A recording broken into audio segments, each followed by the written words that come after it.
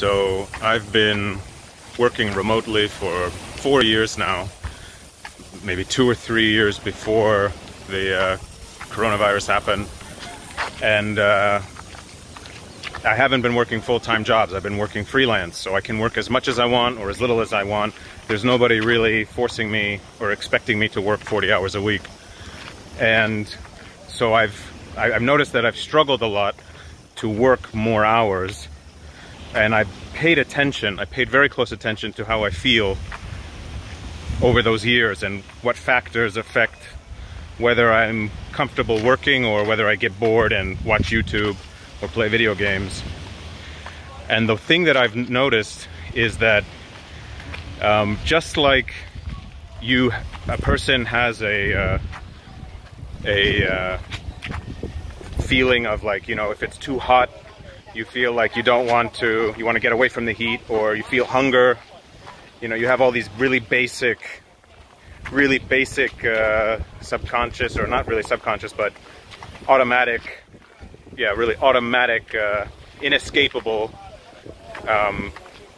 urges. One of the urges that I've noticed is that I have an urge, or I think everybody has an urge for experiential variety. And I use that phrase, experiential variety, to refer to broadly, not just like visual variety, but also auditory variety, smelling, new smells, new sights, new sounds, new experiences, you know, maybe even new thoughts. And I've noticed that if I stay in the same room for a long time, if I'm working on something that's kind of repetitive, even if I'm playing a game or if I'm watching a movie or whatever, I get this automatic urge for experiential variety. I want to try something new. So it's like, you know, when you watch, it's not fun to watch the same television show, the same episode of the same television show over and over again, right? You want to see something new. You know, it's not fun to see the same movie over and over again. It's not fun to play only, you know, the same game if it's very, you know, if it's always the same experience over and over again. It gets tiring. You want to try something new. And so what I've noticed is that if I'm trying to work and I'm in the same room, I will often feel bored, and that will make me want to watch YouTube. And I can, you know, one way to get over this, what most people do, is they just take caffeine. And if you take caffeine, that numbs this very basic part of your brain that wants new experiences, that gets bored. But I don't want to take caffeine because I don't like the side effects. And so the way that I've found to get around this is to make your environment provide you with experiential variety, but also not be so distracting that you can't get work done. So for example, one thing that I heard a guy say in a blog post was, his advice, which I think is very good advice, is if you're procrastinating, the first thing you do is what you do is you pack your bag with your computer, and as soon as you wake up, you immediately go to some new place that you've never been to before, where you can work, or some place where you've done work productively before.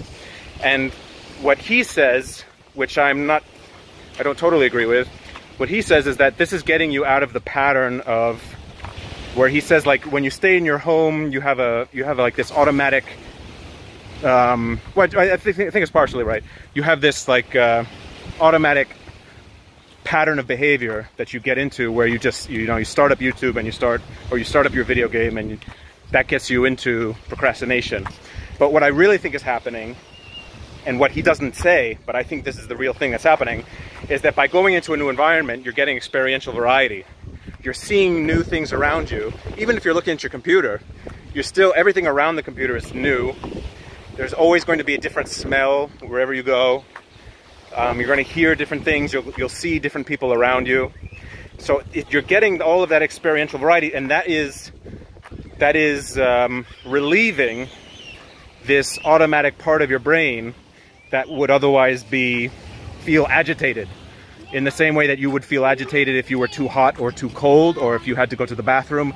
This same kind of basic animalistic agitation, feeling of agitation. But for most people, it's so subtle that they can't put words to it. They don't know exactly what's going on.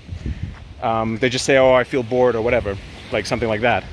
But I think that's what's happening, is that you have this very basic animalistic urge to get experiential variety. And I think what it is like it's a survival mechanism, where if you're just staying in one place, that is probably associated with death, right? Because you're not going out to find new food, you're not exploring your environment, so you're not learning where all the food is. And so presumably this is some very basic instinct that animals have to be exploring, because exploring is, makes you more likely to survive if you explore your environment. So the way that so in other words, if you're trying to get past procrastination, but and you want to get work done, the way that I have found to do that is to get experiential variety in a way that also simultaneously allows you to get your work done. So you can go sit in a new place. Other places that I found are very good are like, you can go work from like a bar or a nightclub. I know Richard Feynman would go, I read that Richard Feynman would go work from strip clubs. I read that there was another physicist, I don't remember his name, he was one of the guys that worked on the atomic bomb. He would work while having the TV on really loud. And I suspect, I don't know for sure, but I suspect that it was possibly to dull that desire, that like animalistic urge for experiential variety. So yeah, it's just something to think about. If you're interested in being more productive and you don't want to use caffeine, you don't want to use stimulants, consider,